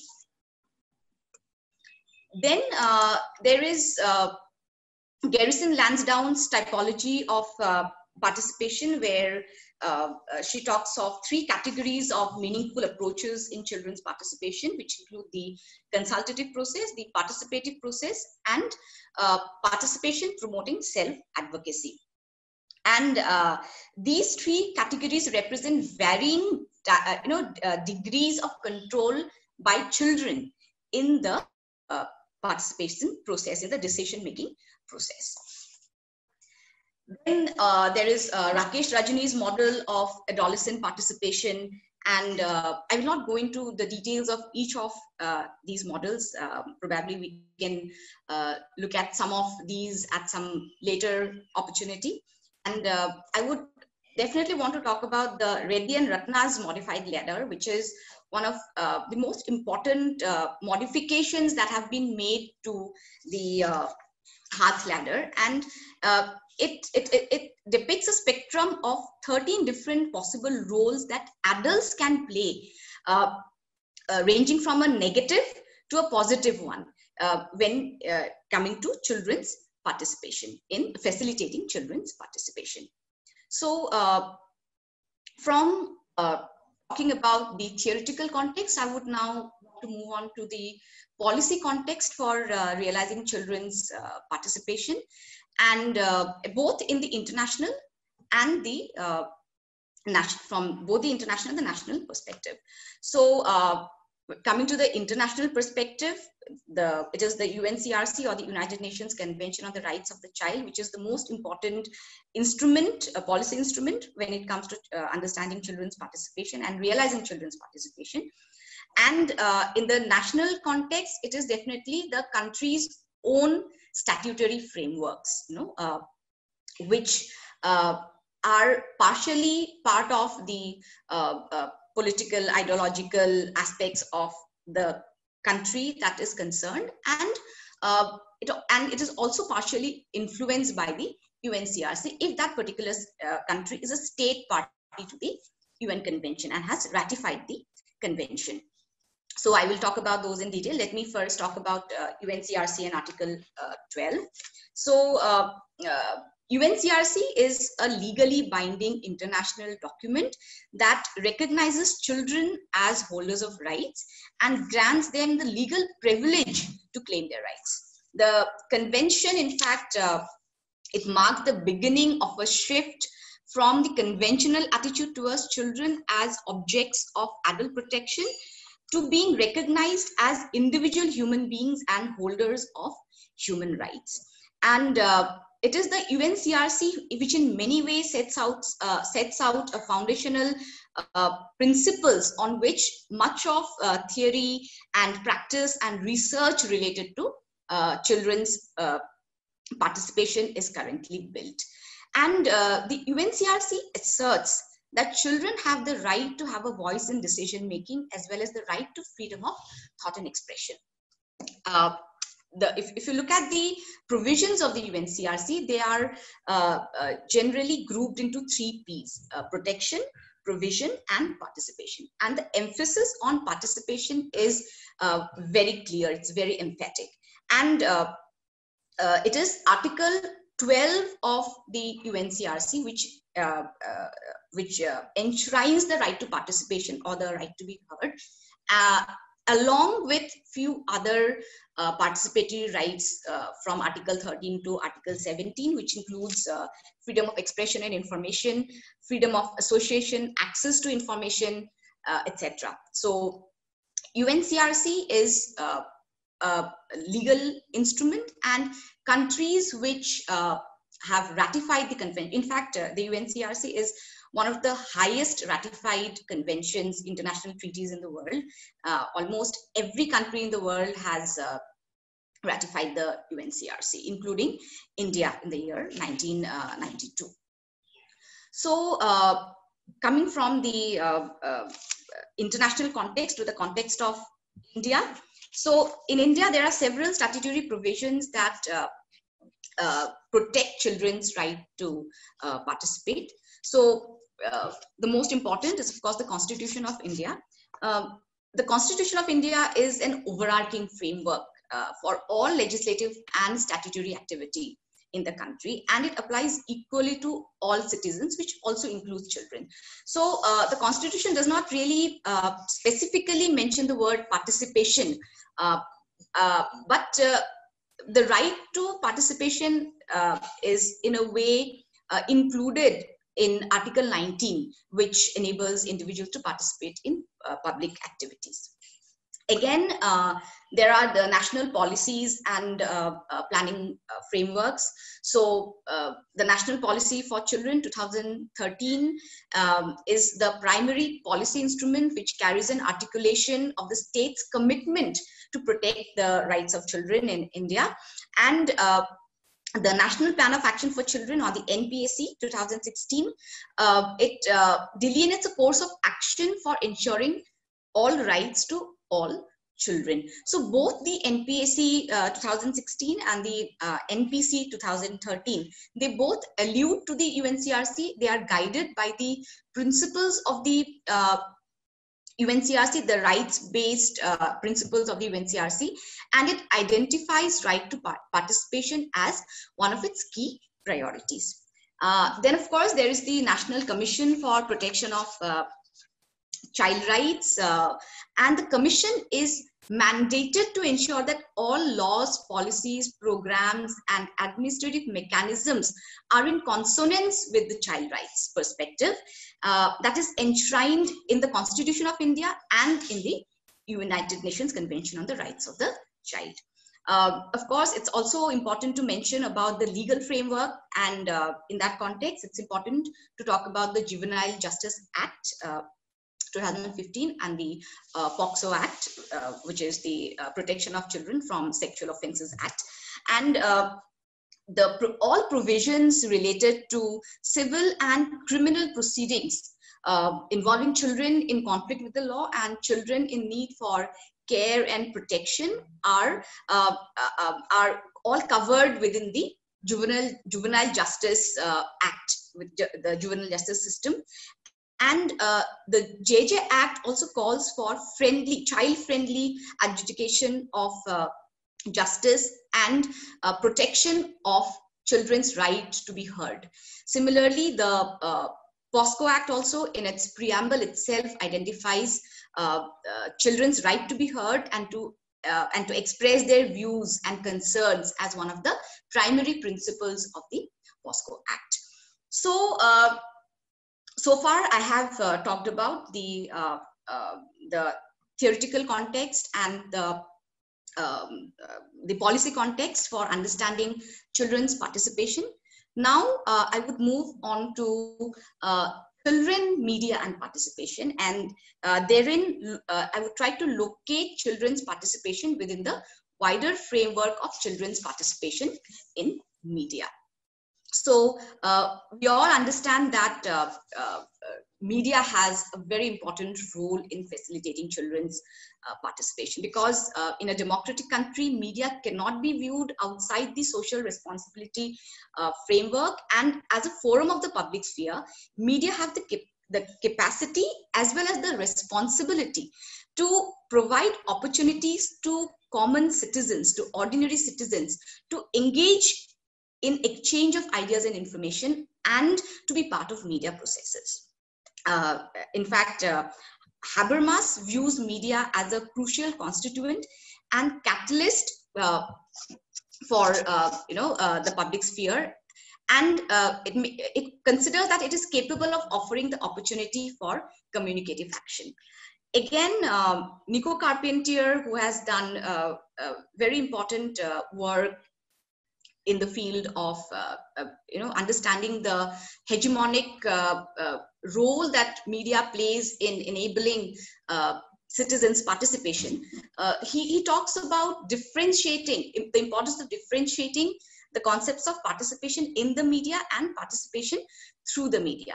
So participation through the media refers to opportunities for mediated participation in public debate and for self-representation in a variety of spaces.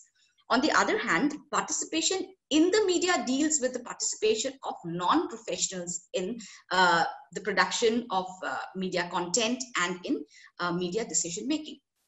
So in this context, Carpentier also points out that it is particularly the alternative forms of media rather than the mainstream media, which have proven to be more successful in organizing more deepened forms of citizens' participation in the media space. And so I would really not want to get into the definition of alternative media that is given here, but I would want to emphasize that alternative and community media stand for and celebrate citizen or community participation in all phases of the media production process, and it represents a shift from the communicator-centric to a more receiver-centric orientation, where meaning is sought and ascribed rather than information being transmitted in a top-down fashion. So if we want to really theorize children's media's participation, it's an arduous task, because as citizens of a country, children are also entitled to fair representation and participation in mainstream as well as alternative media spaces. The mainstream media space is already under criticism for its apathetic attitude to children's issues and in providing spaces to children to participate. However, in the last few decades, there have been a number of initiatives by child-focused organizations in different parts of the world who have emerged to engage children in the creation of media content in through alternative media platforms.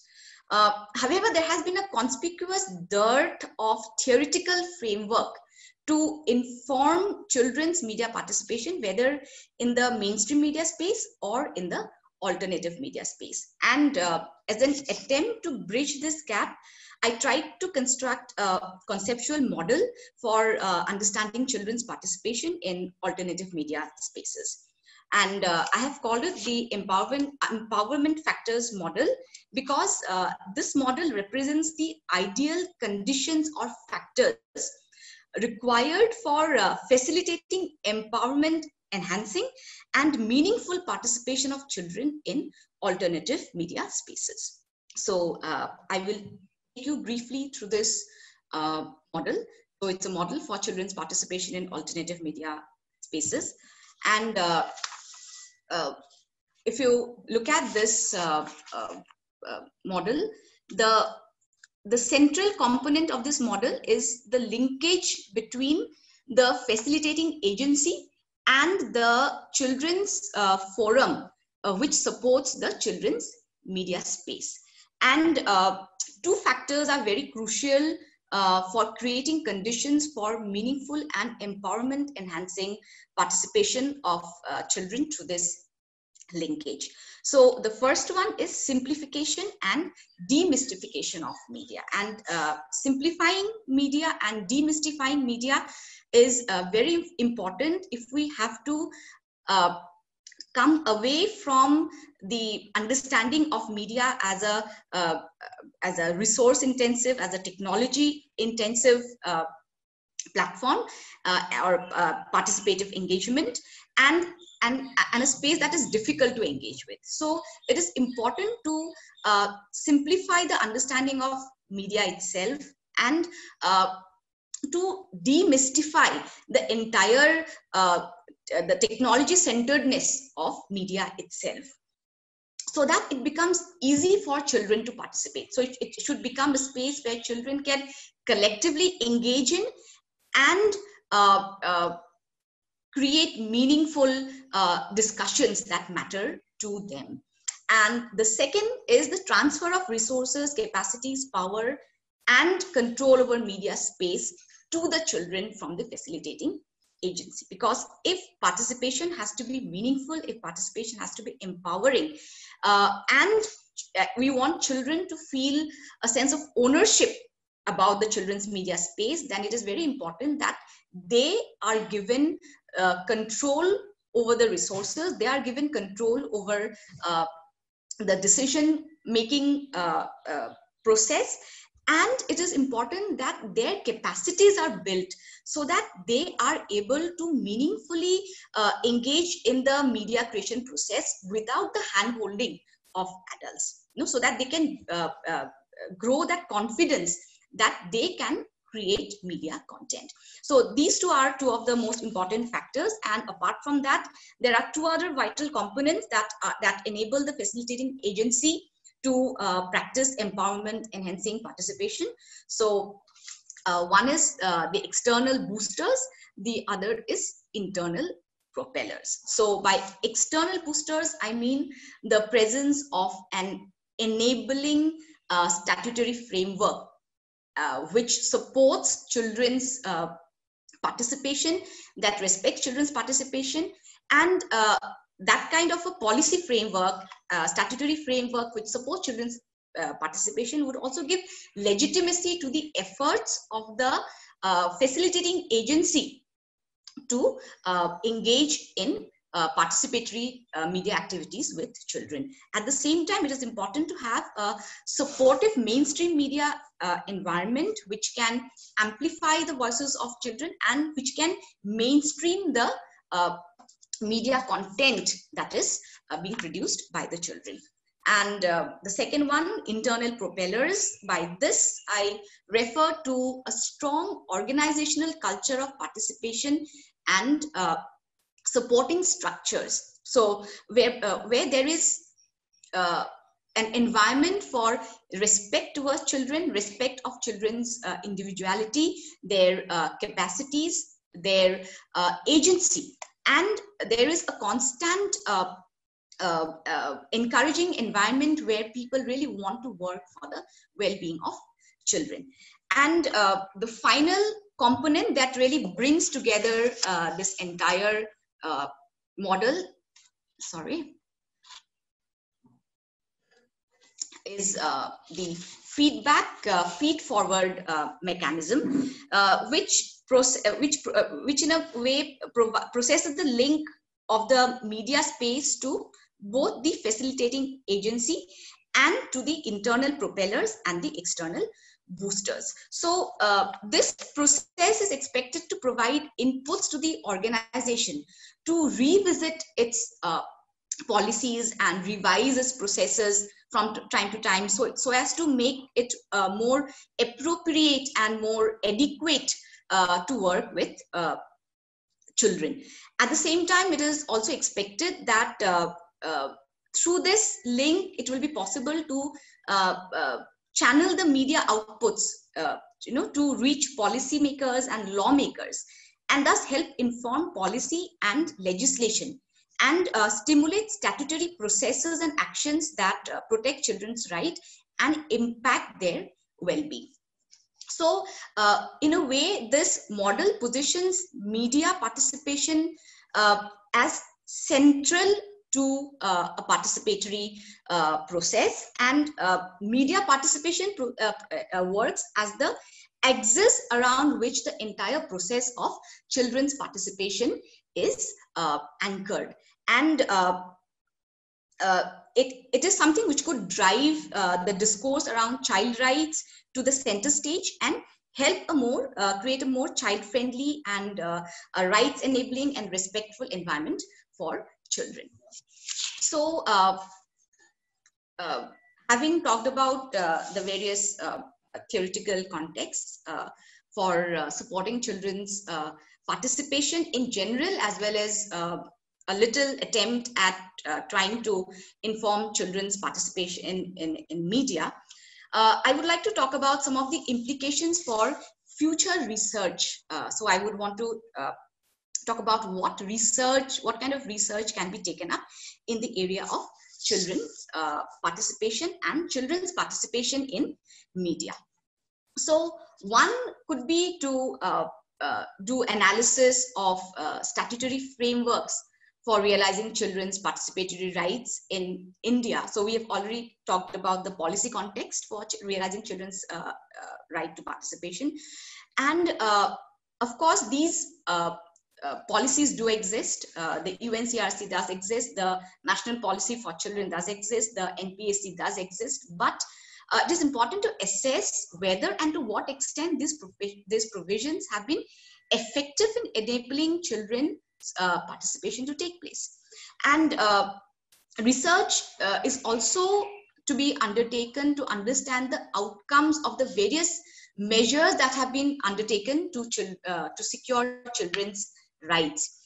In fact, in such a setting, it could be important to explore the experiences of children in various settings, in various contexts, in their everyday lives, in invited settings, everywhere, you know, and it could really draw upon stories of children to understand how far and how far-reaching the outcomes of these measures have been. Again, we have seen the establishment of Bal Sansads and Bal Panchayats and Bal Sabhas, etc., in different schools and villages across the country. So it is, and those have been touted as important spaces for children's participation.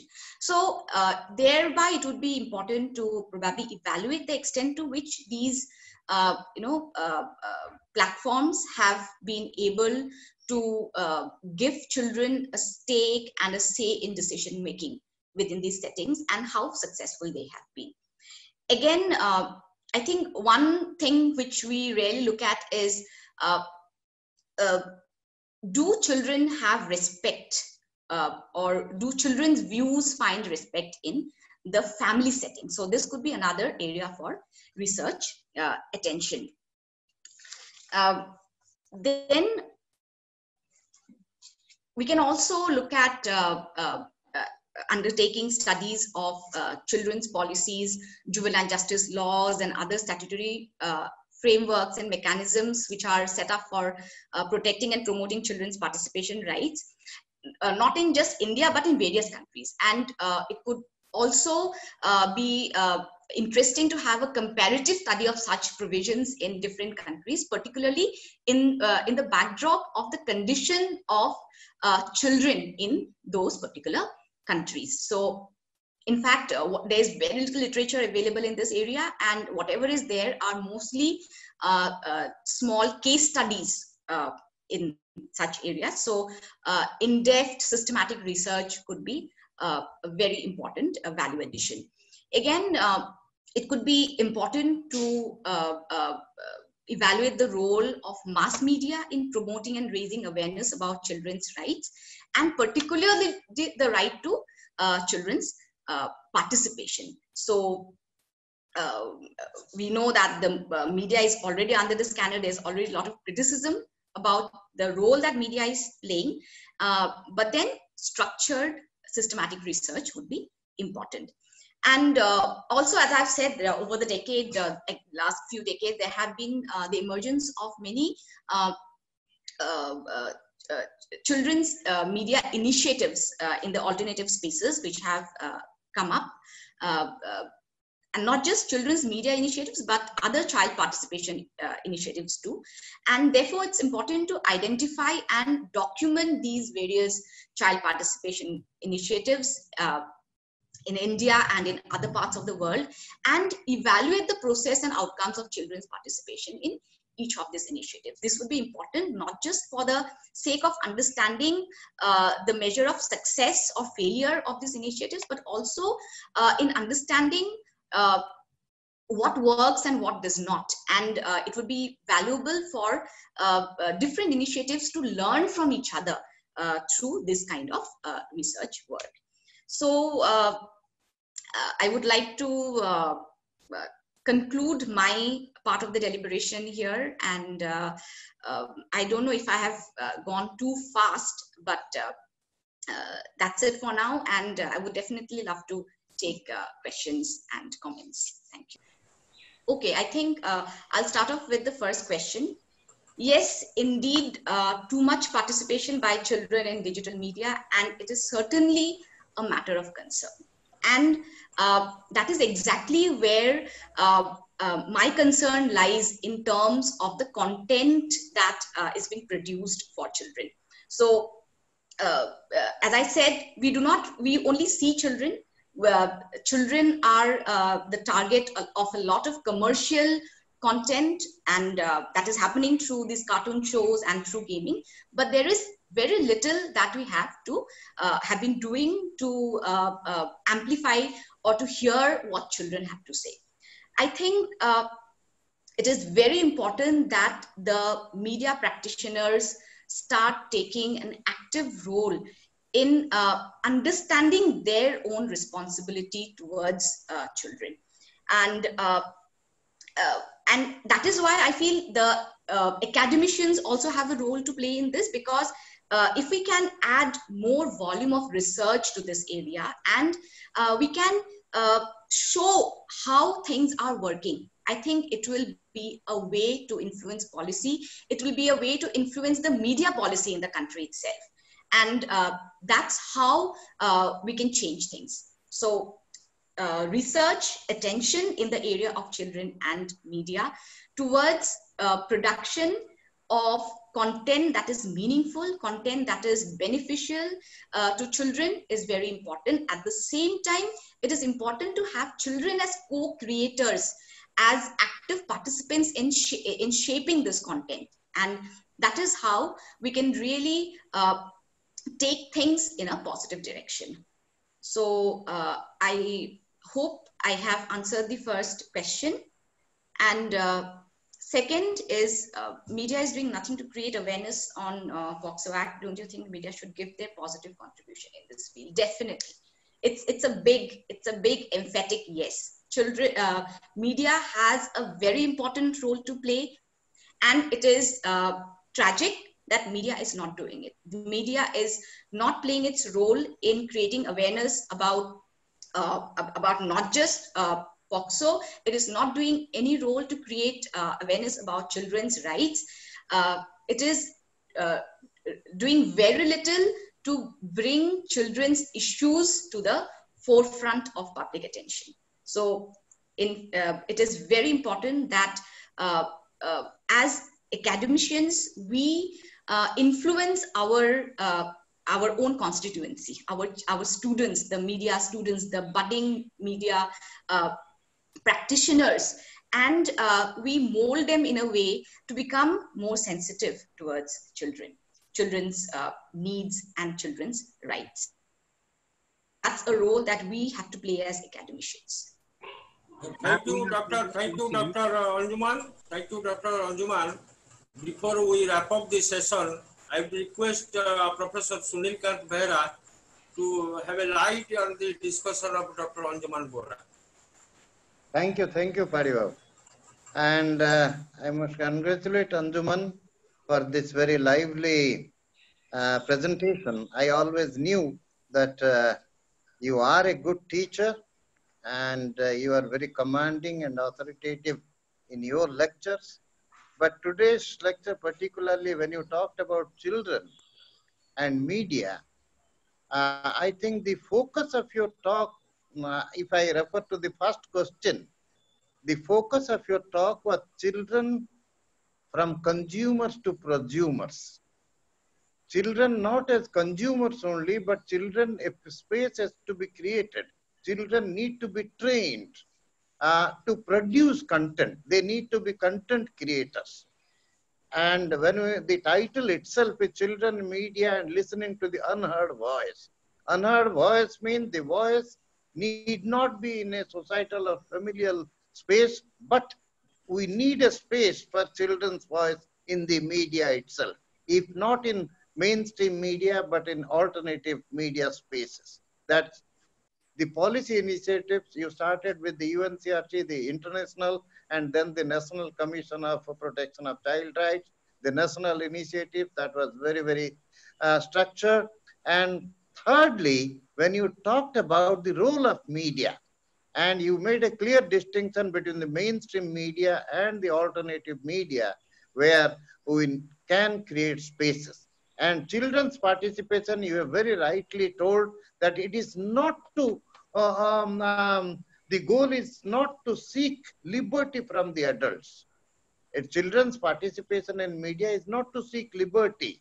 Rather, it is our duty, the adults' duty to facilitate their participation.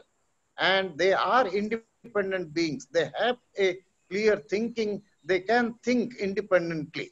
So we need to create children as independent beings, and we need to respect their thinking abilities. As parents, we must do it. As teachers, we must do it.